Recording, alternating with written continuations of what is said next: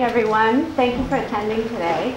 We're going to get started. We're going to leave maybe the door open to have a few more people come in.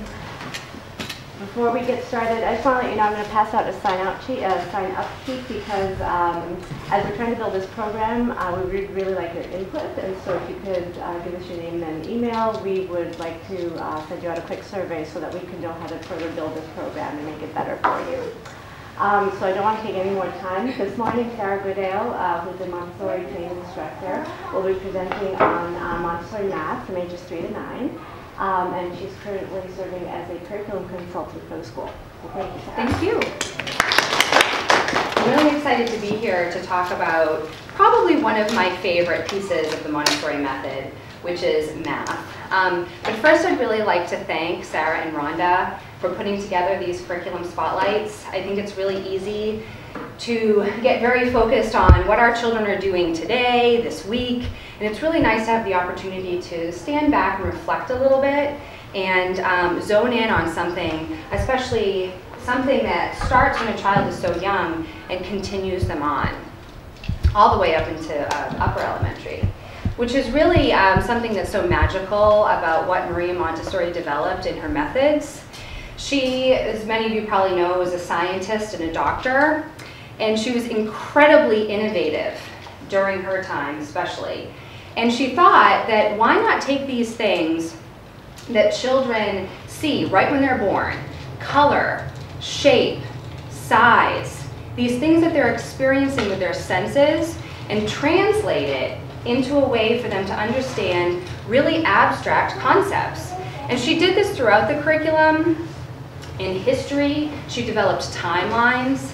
One of my favorite lessons in history is the long black strip, which is this 20-meter long timeline that's all black that represents the history of the earth. And at the very end, there is a small little white strip that represents how long humans have been on earth. And just that idea of how this black represents Earth's life, but yet here we are at the very end. Such a simple way to really show children these big ideas. So a quote that she said was, "The senses, being the explorers of the world, open the way to knowledge." And certainly that's what she developed throughout her curriculum, and today we're going to focus in on actually only part of the math curriculum.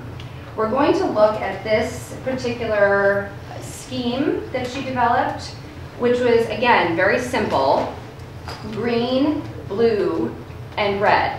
3 simple colors that she defined in place value, starting when a child is very young, going all the way up through upper elementary. So we're going to start taking a little journey as a child. So at 3, a child comes into Children's House classroom exploring lots of things. And one of the major things that they're exploring is something that's called sensorial. I don't have any examples of those today, but many of you may have seen them if you've been in a Children's House classroom. Sensorial materials are things like the pink tower, the brown stair. Children are building with shapes, exploring color and pattern. And then as they get a bit older and they're ready to really understand numbers and the fact that numbers have a value. And one of the first ways that they're going to see that is in this color scheme. Now again, this is very small, and I do have to say that so many of these materials are designed for a child to see up close, so forgive me if you're in the back and can't quite see it well enough. You can just let me know and I'll bring it over. This color scheme is, again, something that's consistent all throughout the curriculum, and it's the numbers 1 through 9.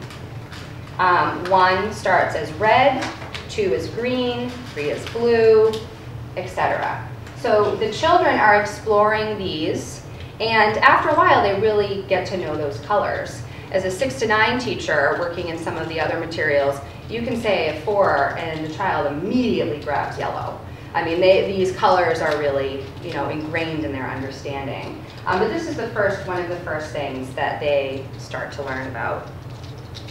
Then, as they get a bit older and they're starting to think about numbers being larger, that's when the golden beads are introduced. The golden beads are just that, beads that are golden. And a unit is 1 golden bead. And then the child begins to understand that when you put 10 together, it becomes a bar. Then when you put 10 of these together, it becomes a square.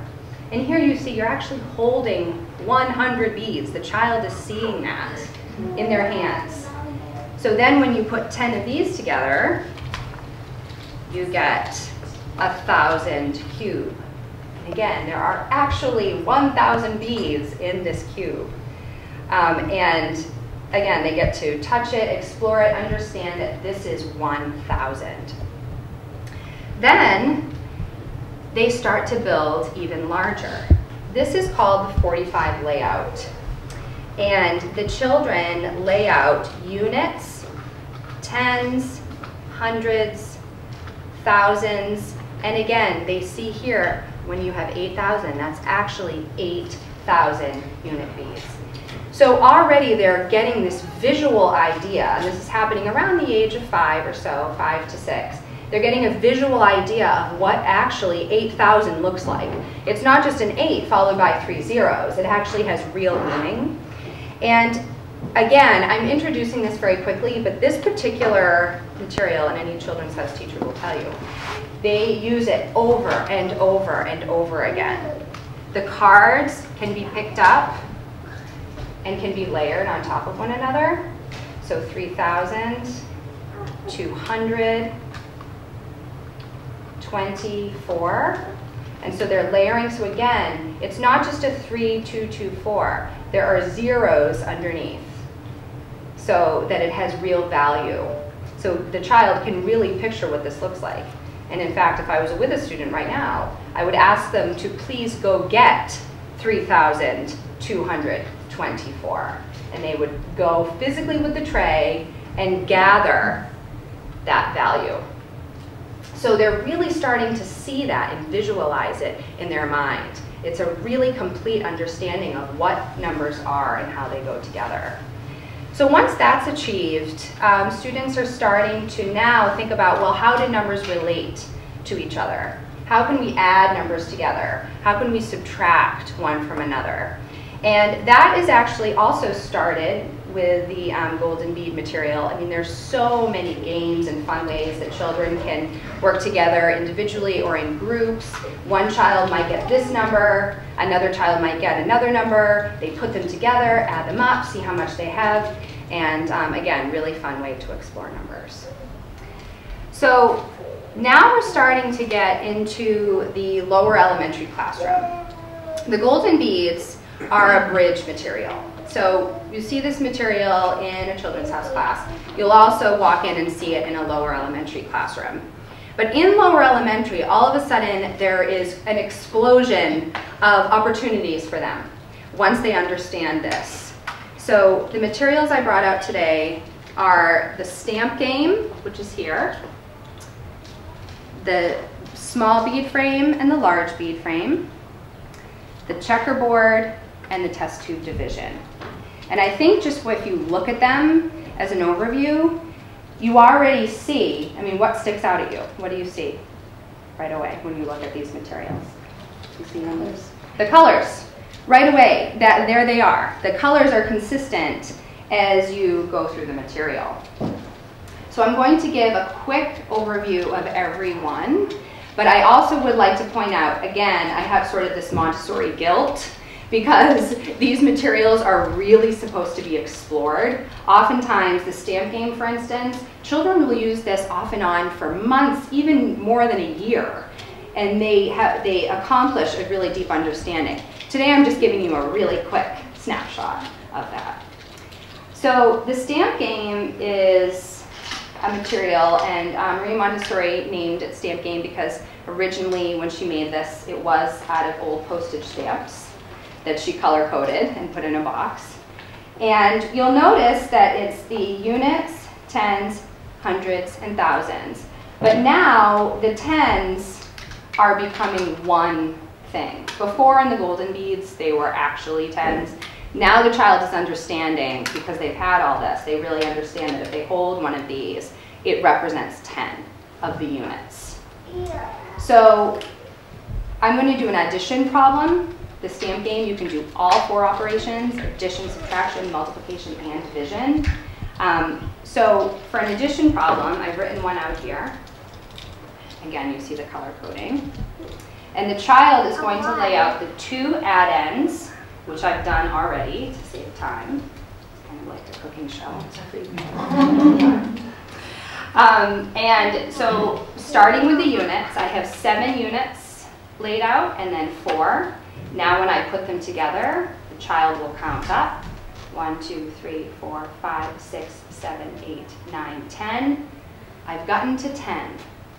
So because I've gotten to 10, I know that I need to exchange. Now, this is mimicking exactly probably how all of us learn to do addition. We carry the 1. This is becoming the extra 10. But now it makes sense because actually you're not just carrying the 1, you're exchanging 10 units for 1 10. So now I'm going to count up my tens place. 1, 2, 3, 4, 5, 6, 7, 8, 9, 10. Once again, I've gotten to 10. So I'm going to exchange 10 tens for 100. Very good. And again, carrying the 1, but there's deeper meaning than just carrying a 1 over. Okay, now I have a 4 and a 6 plus the 1 I carried over. And get to 10 again. This time it's 10 hundredths. Exchange for 1,000. Now I can put them all together, the 2 and the 3 and the 1 I carried over. And I can see very clearly my final answer, which is 6,111. And then that would be recorded inside of the student's notebook or however they're recording these. Any questions about the stamping? That was really quick. I'm just going to keep going. Okay. So now we have the small bead frame, which is another way to investigate, again, the same patterns of math. Except the small bead frame, you can add, subtract, and multiply. You cannot divide on the small bead frame. And the children are really motivated by that because they know that at this point, when they start to divide, they're going to get to the test tubes, which is really motivating. So this is the math game you said, the bottom one here, and the stamp game, that's basically addition in place value? It's definitely place value, Yeah. but actually you can do all 4 operations with the golden beads and the stamp game. I just showed you addition, but actually you can do division with a multi-digit divisor with the stamp game even. Like you could do 365 divided by 24 with this. And I can show you that after if you're interested. Yeah. But yeah, this can be, you can actually do all 4 operations. But typically, yes, that's how they're going to start, certainly with addition with this, with these 2 things. So with the small bead frame, I've already set up my problem here, but you see now the same thing. Each place value is represented by color, and it's only, again, 1 bead, like that with 1 stamp. And for this, I'm going to do a subtraction problem. And in order to do that, I would put my top number over to the side. So my top number is 6,953. The 1,000 is on the bottom here. 6,953. I'm going to begin to subtract. There's nothing in the units place, so I don't need to move anything over. I'm taking away 3 in the tens. I'm taking away 4 in the hundreds. And then 3 in the thousands. And then I'm able to read my answer, 3,623. Okay. And actually, as I was doing that, it reminded me of the quote that I wrote up on the board as a side note, which is, do not tell them how to do it, and do not say a word. If you tell them, they will watch your lips move. if you show them, they will want to do it themselves. And as I'm showing this to you, it's reminding me I'm speaking a lot, but if you can picture when a child is working with this, their eyes are on the material to see how it is all working. And that is stimulating creative thought, thinking about how things go together, how things work, without the teacher telling you, this is how you do it. So I'm going to move on to the large bead frame. Oh, but before I do that, at some point through the child's experience in math, they're going to start to even go past the thousands place. And that's when they're going to understand that numbers go up into infinity.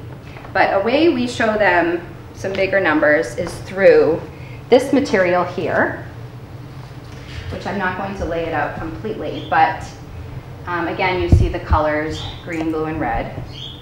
And for this, a unit is represented by this very small unit cube.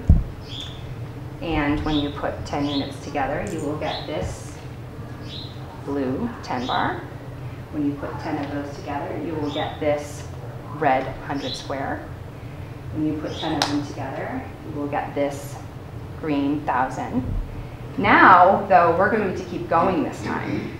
If I put 10 of these together, I will get this 10,000 bar.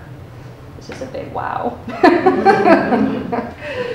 If I put 10 of those together, I will get this, I'm a little crowded so I can't take it out, this 100,000 square. Another big wow. Now, if I was doing this with the children, this would be hidden. They wouldn't see it yet. And if I put, imagine, if I put 10 100,000 squares together, I will get 1 million cube. So there are 1 million of these cubes inside of that 1 million cube. So again, it is actually there. That idea of size and color is there. Even when the children are getting older and understanding bigger numbers, there it is, the million cube. You can take that on. Use your mind to think about what a 10 million bar would look like. Use your mind to think about what 100 million square would look like, and so on. So again, really understanding the idea of value in numbers. So now I'm going to go back to the large bead frame because we go up to the millions there. So here in the large bead frame, we now have this idea of the simple family, which is green, blue, red, unit 10, 100. Then you have the 1,000 family, which is 1,000, 10,000, 100,000. And then you have the unit, the first member of the million family here. And you see that actually becomes white, gray, and black. So it's really separated out for the child. So again, with the large bead frame, we can do addition, subtraction, and multiplication. And I'm going to do a multiplication problem for you. So if we have 13,465, and I started to do it, but I'm going to start from the beginning. Again, another thing is the senses with these materials. If you hear that, it just draws the children in. Okay, so 5 taken once, 5 taken twice, I need to exchange, 5 taken 3 times. Again, for us, we know in our mind, okay, we carried that one, but how we got there was through exchanging. Now I'm going 3, or 6 3 times. 3 taken once, 3 taken twice, 3 taken 3 times. Need to exchange. 3 taken 4 times, 3 taken 5 times, 3 taken 6 times. And I'm going to keep going. I'm looking at the clock. I'm going to keep going on. But again, if you want to see me afterwards to get more details of this, please. 1,464. This is our multiplicand. And multiplying times 23. So we're setting up a grid here. We're going to start by doing our first partial product, which is laying out 4 3 times. I've laid out 6 3 times in this square. I've laid out again 4 3 times in this square, and 1 3 times in that square. But actually, that's really not what I'm doing, because this is representing 60, this is representing 40, and this is representing 1,000. So the other thing is now you start to see the beads that have been used. And if you're not familiar with the beads, what I'm going to do next is a little tricky, but just know that the children know the colors of the beads and the values of the beads really quickly. So I'm going to go ahead and take 4 3 times, and that is 12. So 12 is represented by 2 in the units and 1 carrying over into the tens place. Now I have 6 3 times, which is 18, plus the 1 I carried over is 19. So I'm putting the 1 over. 13. Now I am left with 4 units here. I'm going to exchange that out. So now I have finished my first partial product, which is 4,392. I may write that down, or I may not write that down on the paper, depending on where the child is. And now I'm going to do my second partial product, which is 4 taken 2 times. That's 8. 6 taken 2 times. That's 12. 4 taken 2 times plus 1 is 9. And then, okay, so I have both of my partial products. But these two answers really want to come together, and they're going to do that with the Montessori slide. They're going to slide down together. The tens would like to be together. The hundreds would like to be together. The thousands and the 10,000s. I'm going to go ahead and add those up. You might think in your mind, when you learned how to do multi-digit multiplication, you multiply first by the units, then by the tens, put the 0 there, and then add them all up. That's what we're doing, essentially. But this is showing us why we're doing that, which is the big difference. Okay, so we have a 9 and 8, which is 17. A 3, a 2, and a 1 is 6.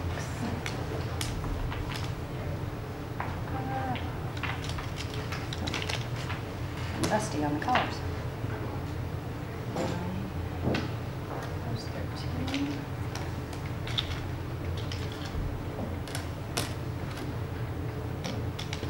Okay. So my final answer is 33,672. Okay. So again, really quick overview of the checkerboard. This is something that the child would be exploring for a long time. So now we're going to move on to the test tubes.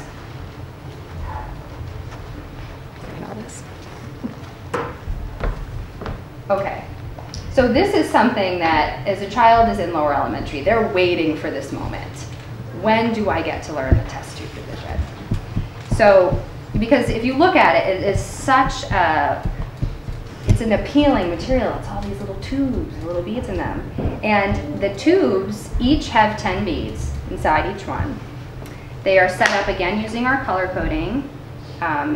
The green inside of the white represents the simple family, which is the units, tens, and the hundreds. Then you have the beads that are inside the gray, which is the thousands family. And then you have the first unit of the millions family that's in a black container. Okay? So to set up our problem, we're going to use this board. I apologize if not all of you can see it closely. But this board here is how we're going to set up our problem. And our problem today is 18,678 divided by 6. So this is a place where you would really take story and integrate it into math. There are some children that really like money, so using money is always something that can draw them in. You have $18,678, and you and 5 of your friends want to split that up. You're like, oh, I have to split it, but yes, you do. And so here we have these, they can be called skittles, but sometimes we can call them people. These people are standing around, and they are waiting for their share. And their share has to be even. Everybody has to get the same amount. So here's our dividend. And I've, again, done it already, but I've placed it inside of these cups. So here's 1 10,000. I have 8,000 beads in here, 600 beads, 7 tens, and 8 units. So division is the only time that we start with the largest place value, because that makes sense. If you're splitting something up, you are going to start with the largest thing. Everybody wants the largest thing first. So everybody's looking at this 1 10,000 bead. There are 6 of them standing around. Is it going to be fair if one person gets it? No, it's not going to be fair. The other 5 are going to be upset if only one gets the 10,000 bead. So what can I do with this 10,000 bead? Does anybody have an idea? Say that again, Heather? Break it up. Break it up, right. So we're going to break it up into 10 pieces, and we're going to exchange. So I'm going to go to my handy dandy center here where I can exchange. I'm going to just make sure there's 10 in here.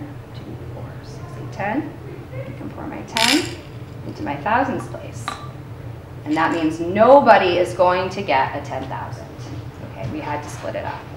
So now I have 18 thousands. Okay, and I can split it up evenly.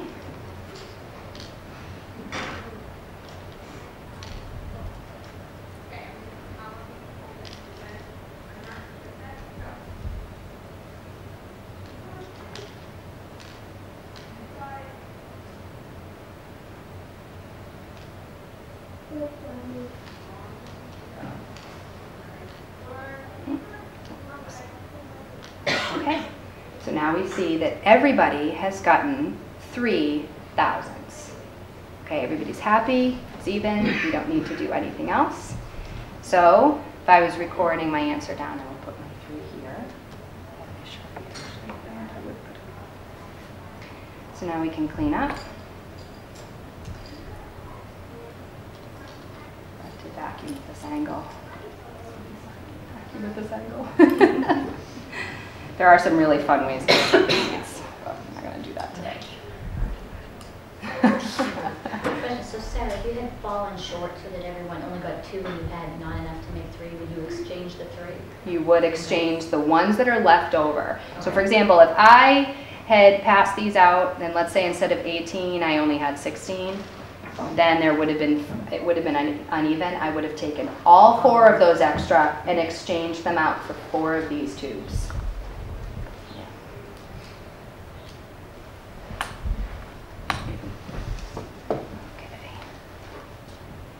Okay. You can see too how much practice we get with our pincer grip doing this too. It's also another added benefit.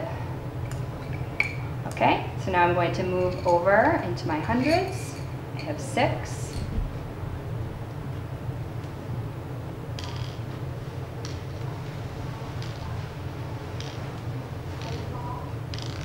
Okay, each person has gotten 1. Oh, there's my shot. I'm going to write this. Sorry.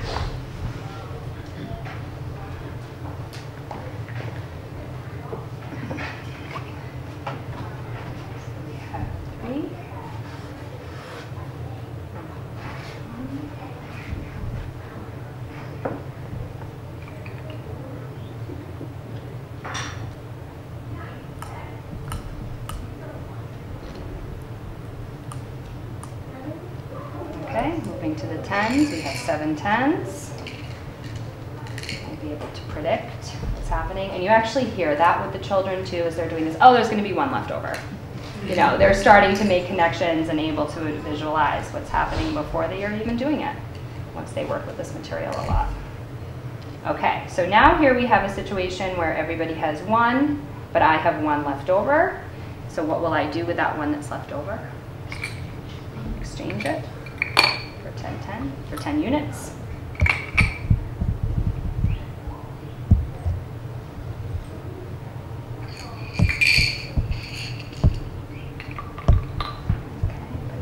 Still got one, so I can write that down.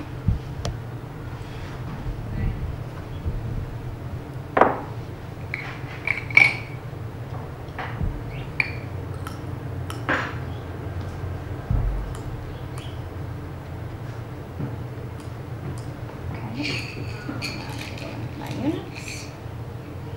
Can anybody make a prediction of how many each person will get? No?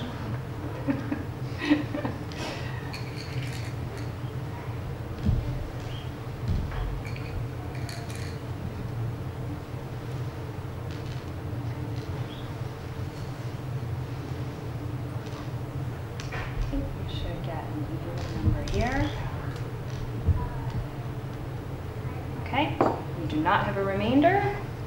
Each person got 3 units. So our answer, or our quotient, is 3,113. If we did have any leftovers in the units, that becomes our remainder. And the child will learn to write the R and just write the extra amount down. Okay? So now we're going to bridge into the next level, which is upper elementary. So the really cool thing about these colors is that they continue on even into the decimals. So the decimals, I wish I had this up, are also color-coded. So here we have our friendly unit all the way up into our millions. But now we are starting to break down whole numbers into tens. And the colors remain consistent. Tenths is still blue, but it actually becomes a lighter blue to represent that the numbers are fading away. Hundredths are still red, but again, it becomes lighter and lighter as numbers become smaller and smaller. This is the decimal board. The students can add, subtract, and I believe multiply with the decimal board. And they also will use these cards. Again, much like way back when they were maybe 5 or so, they used the cards to build numbers. Now they're using the cards to build decimal numbers and laying them out with these squares. I also pulled out the decimal checkerboard, which I have to admit, not being an upper elementary teacher, I haven't worked with a lot, but it's incredible the way that it's set up here, in that now you have a central unit, and whole numbers are getting bigger, and decimal numbers are getting smaller and fading away. And in order to do multiplication here, this is an example of 32 hundredths times 47, and it would be the same thing. They would slide down to create your answer, just like in the regular checkerboard, just like that, and then we would exchange them out for our answer there. So again, something else really cool, that when children start to begin to think more and more abstractly, there's still always a visual way for them to do that. So they're never just going to be told, okay, this is how you multiply decimals. There's always a way and a visual way to come in and explain it to them. So you can see how it is consistent all the way through. Hope that gave you a good overview of some of the materials in this color coding. And now I think we can take questions if there are any, or if there's any other demos you'd like to see. Jim? So I've seen children doing these exercises alone, and I've seen them doing them in groups. Yes. Can you share what they get out of each? Sure, right. When a child is working with these materials alone, there's a few things that are happening. One is they're really learning focus. Aside from, of course, learning the math materials. But when the child is engaged with their work, they're concentrating, they're thinking, they're really learning about focus and just understanding how to be a good thinker. And you see that probably when you see a child working alone. They're counting, they're putting things together. Children, especially in the 6 to 9 and 9 to 12, we can't always expect that of them. They are social beings, they want to talk, they want to understand things together. They also want to help each other. You know, one child might be, you know, an expert at the checkerboard and can work with another child in a way that maybe a teacher didn't think of. So they could both tackle that problem and work together to lay out the beads and come up with it together. And that's just as valuable as working alone, especially in the elementary years, where they really, really can learn from each other and feed off each other. So, yeah.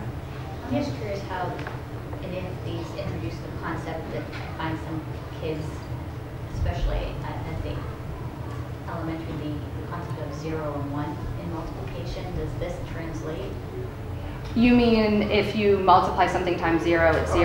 Yeah. And yes, because if I did anything, any one of these problems on any of these materials, like the stamp game, for instance, you know, you could say to a child, it almost would be like a trick. It would actually be a fun thing to do. Can you please lay out 234 0 times on your mat? You know, and they would be like, okay, so what would my answer be? 0. that's great. Right, yeah, so that is easily illustrated with these materials. Yeah. What about the chains? Ah, I'm glad you brought that up. So the chains are related to this, the numerals 1 through 9. And actually, Diana Norma in her spotlight, which I believe is not the next one, but the next month. Okay, she is going to be going deeply into this sequence because there actually are several more math materials that reflect these patterns, and the chains are one of them. And the chains actually mimic squaring and cubing. So not only are the children learning to skip count, does everybody know what the chains are? See them in the cabinets? When they lay them out, they're skip counting, but they're also learning that 3 3s is 3 squared, 3 times 3 times 3 is 3 cubed, and they're learning that too. And that goes all the way into upper elementary and middle school as well. Yeah. So I know like in the school they learn with all these numbers and all these materials. So how about like when the child is in a elementary school and somebody asks them, or like what is 2 is to 4, how do they do multiplication and additions when they don't have those materials around them? That's a really good question. Our goal is to let these materials teach them how to do it on paper. And that's usually what we refer to it as, is doing it on paper. And children do it in different ways, but many times as a classroom teacher, as you're sitting with a child doing the stamp game, they'll look at you and they'll say, I can just write this down, you know, myself. Do I have to lay it out? Say, well, no. Once the material has taught them how to do it, so they now know how to write it down. So our goal is to get them there. You know, the material is what is teaching them. So if they go to, you know, another school, whenever that may be, they're still going to know how to do it. They just learn how to get there in a different way. Does that make sense?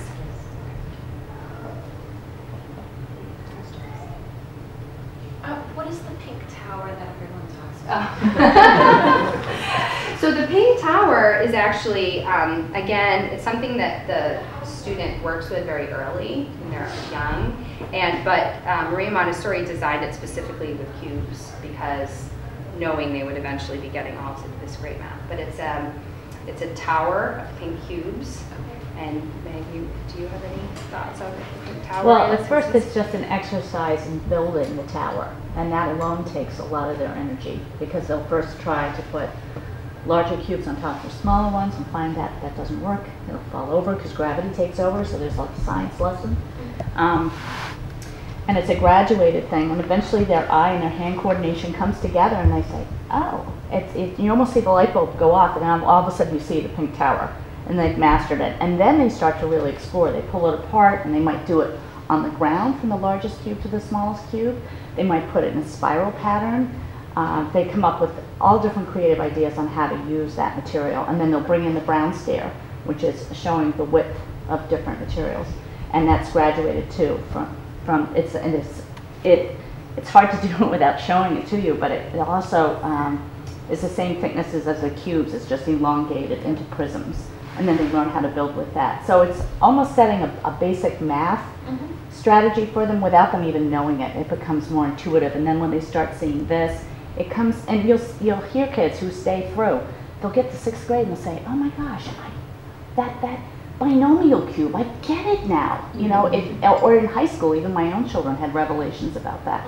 So it doesn't look fantastic on its own and unto itself, and when you see the children manipulating it, but the way that it's drawn right through the whole pedagogy as you go, it's just amazing.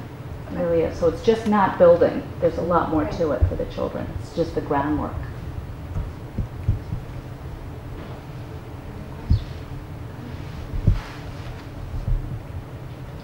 Well, thank you very much for coming and spending